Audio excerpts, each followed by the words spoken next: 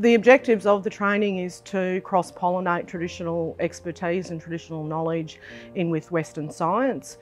So that brings about a stronger platform and a stronger foundation of protecting traditional estates and ultimately the Great Barrier Reef Marine Park. We've brought together a number of ranger groups from ultimately the Northern Peninsula area right through to Cairns. We're gathering here today and we're doing some incident management training. Land and sea rangers and traditional owners, they live on country, they connect to country.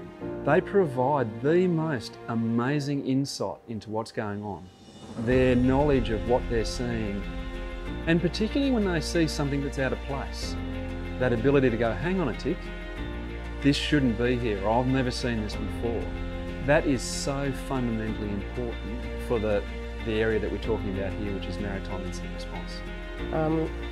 Our elders, past and present, were the scientists in everything that they do, whether it's to do with land, sea, fire, gathering of food, shelter, the weather.